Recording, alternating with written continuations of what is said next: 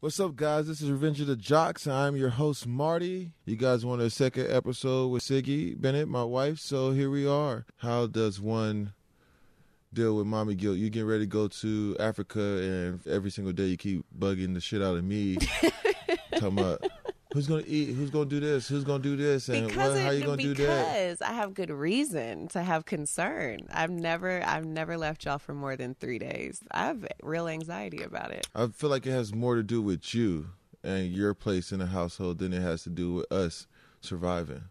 Absolutely. I mean, you're grown. If you can't hold down the fort for a week, then something's seriously wrong. So what is your anxiety? What is your fear? My anxiety comes from not being present to fulfill one of my roles or multiple roles that I have. I know y'all are going to eat, but it's not going to be a home cooked meal. It's not, Martellus. I think all moms are like, oh, I need a couple days. I need a staycation. I'll go on a girls trip or something. And by the end of the first night, we're like calling you guys constantly, checking in. We miss you guys. Like it's like, always that. It's like you think you want the time away, but then you get it and you don't even know what the fuck to do with yourself. You would pay someone to do all the things that moms do, all the things that wives do. You would. Paying for sex is, it's kind of weird. But you know what I mean? You pay nannies, you pay schools to watch your kids all day, to teach them things. You pay people chefs to cook your meals. You pay people, maids, you pay people to do all kinds of things. So to me, it's like very denigrating when people kind of look down on moms and they're like, oh, you don't do shit. It's like, actually, we do a lot of things and it never stops. We're 24/7 on call. That's why I tell you about business. If you could manage your household, yeah, you could run a company. I don't think you and I ever expected me to be a stay-at-home mom. That's a conversation that I have with a lot of my fellow stay-at-home moms, especially of athletes. I feel like they say that they want us to be out there and live our dreams and all this stuff, but when we actually do it, it's hard for them to adjust as well. I do think a lot of stay-at-home moms or women who feel like they have careers inside of them that they want to pursue have a hard time going out and going after it full force, because we do feel that guilt of leaving the home. Men actually have guilt about leaving the home too. Like, I think so too, but y'all don't get the like, that's expected of you. Yeah, and not to say, like, I know you miss Jet when you travel all the time. I know that you'd rather be home. On the male side, just because it's expected doesn't mean that it's easy. I know if I come home one day from grinding all day, or if I don't go grind and the lights go off, and it's just kind of like, well, damn. People hardly ever ask you, when are y'all gonna have another kid?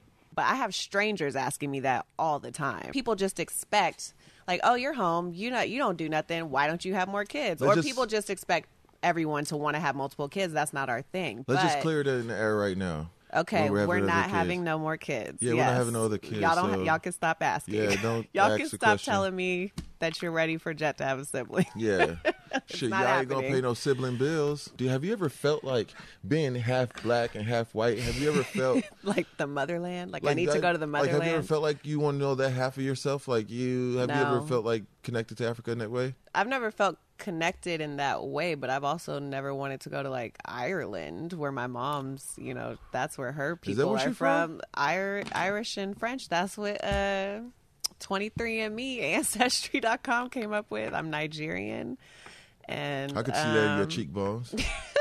Nigerian. My mom's her kin is like Irish and French. I just want one photo. I need you to climb to the top of a cliff and have a baby lion. I hold it over the edge of the Martellus. Cliff. And in slow motion play the circle of life.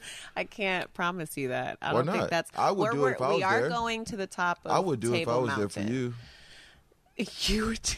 I would never ask you to do that. That's not something I would want from you. I would just do it. Like, look at this. You like the Lion King. Here's Simba. People share a lot of stuff in their relationship on Instagram. Personally, I don't think inviting the world into your relationship, especially when the foundation is not really built on like super strong A lot of people concrete. Don't have a strong foundation. I mean, some people build a foundation on straw and what the wolves do. The big bad wolves of social media come around. What they do, they huff and they puff and they blow their house down. The haters are out there. How much is too much to share? I've never understood putting your business, your private business in your relationship out there for other people to sit back and pop popcorn and be entertained.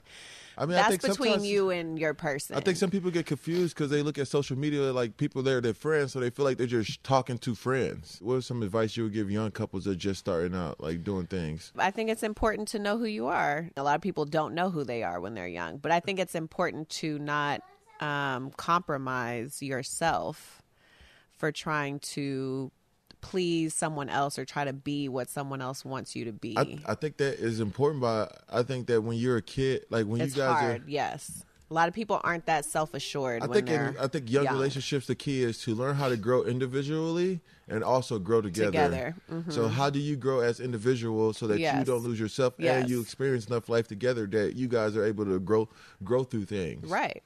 Women in particular want men to view them a certain way or think that they're wifey material, or like they'll back down from some of their viewpoints or the way that they do things because they're trying to please someone. Be who you are. I tell my boys all the time, there's a bunch of women out there that are rich nigga wife training. Mm-hmm. They're just training to be a rich nigga's wife, like how you go to the gym. They do just enough to get to get in the door, and then you see the true colors. Yeah, it's like people keep the outside of the car so clean, but then the inside is dirty. It's funny because I feel like a lot of people do come to us in particular for relationship advice, and I don't think I did anything on purpose. I was just being who I was. There's no intent behind your actions. There was no intent. There was no like, well, if I do this, then he's going to come back to me, or he's going to act right, or he's going to do this. Like, there was never that. It was just, I know who I am and I know what I do and don't want. Because I remember saying something about like me not cooking for you till the day we got married. And then I got a bunch of questions about like, was that intentional? Were you not doing wife shit? You weren't living together? You weren't doing this? And that's definitely like, we did not live together until I got engaged. You didn't need me to cook, but it definitely was like, I think if you'd have asked, I probably wouldn't have done it. Now that I'm older, I see the truth in the why buy the cow when you get the milk for free. I see that with a lot of my friends. I see them giving everything.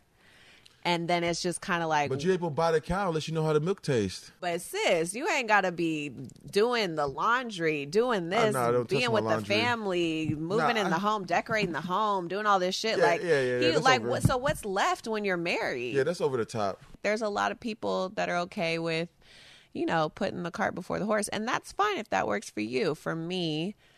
that wasn't something that I was going to compromise on. I mean, but when you're in a relationship, a lot of people take that shit for granted. I mean, it depends. If it's 2 months into a relationship, well, damn, that's just a bit much. Exactly. If you guys have been together for several years, that's different.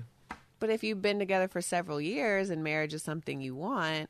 Marriage for women has a date and a timestamp on it. We have an expiration date that y'all don't have. We need to have children by a certain age, sir. I'm saying we have a biological I'm not even talking about clock, the children though. part. I'm not talking about that. I'm just talking about marriage, period. After a certain age, guys be like, well, shit, I'm just going to be a player for the rest of my life. As a woman, it's either if you're a stay-at-home mom, you don't do shit, and you should be out working and contributing to the household. If you work, it's you don't spend enough time with your family. You're neglecting your family. It's very hard.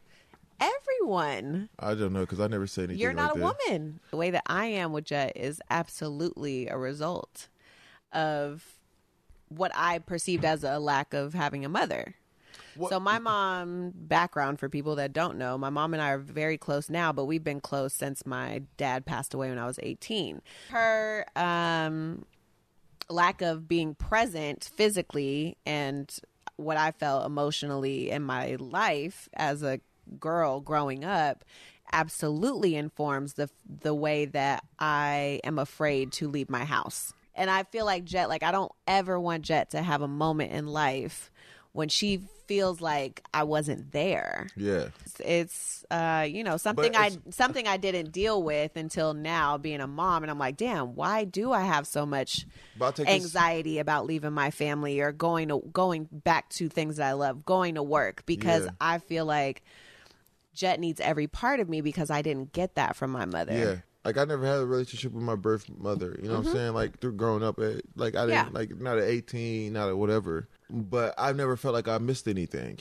Right? Because I you had had a mom. your mom. Right? Yeah. Right. Penny's my mom. Right. So I've never felt like I needed that motherly relationship with a Right. woman because my mom did a great job. Do you think you had mommy issues when we first got together? Because I felt like some of the things we went through as a young couple was a result of you not having your birth mother around. Nah, I felt like you couldn't trust me. You felt you pushed me. I thought you. That's what I'm saying. I felt you pushed me away because you couldn't trust women because you felt like the one person that was supposed to take care of you didn't. Nah, because I had a replacement. I was a psych major at the time, though, so that's literally where my mind went. Yeah. I don't know. That's how I explained away some of your behaviors in the beginning of like you pushing me away. Because that probably helped us stay together. That probably helped us stay together. You were like, "Nah, I just didn't. I didn't. I was just being a fuckboy." Keeping me at bay was a result of not having. Oh no, that was because their original woman. Nah, that was a result of me really liking you. And what do you mean? Yeah, I had to hide you. I can't have you around all the time if I really care about you. So I couldn't see all the shit you was really doing? I cared about you. I don't want you to know what all this shit's going on. Like, I care about how you feel. The girls that could come around while all this was happening, I didn't really care about their emotional state. But you, I cared. Like, oh, no. Interesting. Like, I cared. That's why.